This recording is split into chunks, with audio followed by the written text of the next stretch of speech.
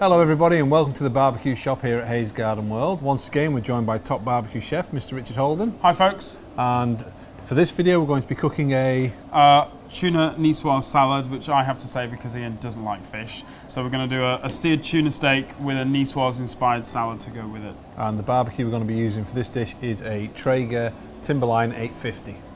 Right, so we've got the Traeger set up. And what we've got in here is we've got the skillet preheated, and we've also got the cast iron plancha preheated as well. So first thing we need to do is just take some oil, and we're going to cook off the garlic a little bit in the skillet. I'm just going to do this out here so you can see it, but put it straight back in the barbecue as well. There we go, and you get that sizzle straight away. Mix that around. Pop that back in the barbecue, you get that beautiful aroma from the sizzle garlic. That was instant. That was instant. So preheat the skillet for a good 10-15 minutes. Yep. Put it in when you light your Traeger really, and then by the time your Traeger's up to temperature, your skillet's going to be up to temperature. So that literally, we don't want to burn that. Could you do me a favour and just pop those tomatoes, olives and capers in.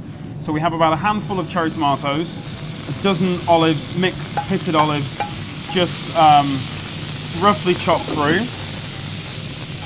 and also about 2 tablespoons. They wanted to go back in there. They're not escaping. That goes into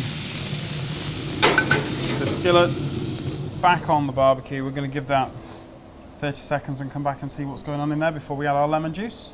Right, so we've given those about 30 seconds, 45 seconds. We're not looking to cook necessarily the tomatoes, we're just looking for them to fall a little bit. Could you do me a favour and just squeeze the half a lemon there into the pan?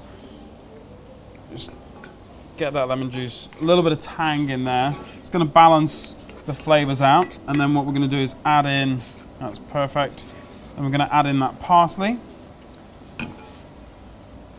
Tumble that in. And then we'll pop this back in for another minute or so, just to let that heat through, and then that is that portion of our dish complete. Right, let's go check our little tomato niçoise mixture. So again, the tomatoes have just softened, just fallen. Not going to overwork that, just going to leave that as that is.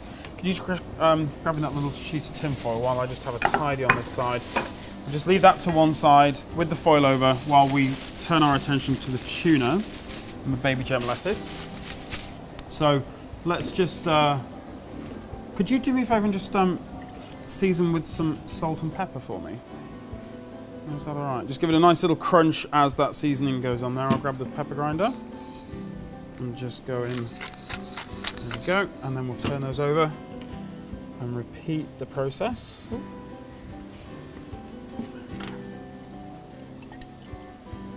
A little bit of oil on the fish before we put it onto the grill. And we've got, as well as the skillet, we've got a preheated cast iron plancha on there as well. So let's lift that up. Oh, while I'm putting the tuna steaks on, could you just drizzle a little bit of our rapeseed oil onto the baby gems there? So here we go. They're just going to go straight on. And joining those, we're going to have our little baby gems as well. So cut surface down. Close the lid. We'll give that those tuna steaks maybe a minute. Turn them over. Gets just enough time to get some nice crust on the outside. Nice fresh tuna. Just get some crust on the outside. Turn it over. Same time on the second side. Off and ready to portion. Right. Let's have a look at our tuna. We've got a nice little bit of colour. We can see that coming up the side of the tuna steak. So just turn that over, and then we'll turn the little baby gems over as well.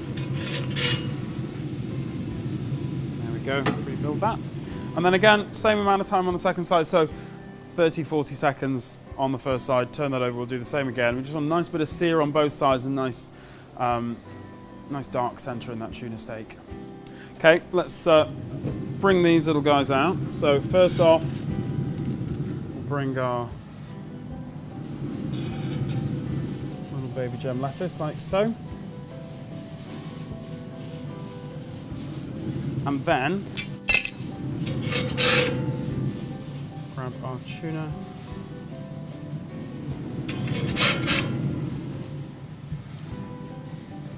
Really simple, quick, fresh dish. Lid down. Just keep that heat in for our pork chops. Check out the other videos on the YouTube channel for that one. And then, might need the glove for this little guy. A bit hot. Little bit warm. Cast iron pots have an amazing ability to retain heat. Let's just pop those wedges over there. Then,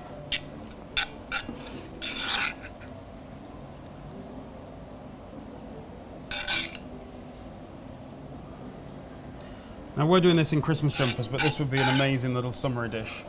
Okay, but in the middle of winter, nice little burst of colour, some store-covered ingredients with the olives and the capers, and just something nice and light. Maybe over the festive season when you've had your turkey, you've had your ham, you've had your mince pies, you've had your pigs in blankets and everything else, and you just want something nice, light and refreshing. And I think that serves and delivers by the bucket load. So a little squeeze of lemon juice over the top. Are you going to have a taste as well? No. No, you don't do, Ian doesn't do fish. So I'll taste on his behalf. I'm going to do the outro. There we go, okay. So if you like the recipe for this dish, visit the website hayesgardenworld.co.uk or visit the team here in store. They'll be able to help you, advise you on the equipment we've used. If you do create a dish, we're across all the social media platforms. Is it nice? I'll take your word for it. So all that's left for me and Richard to say is Merry Christmas. Merry Christmas, folks. And we'll see you again next time.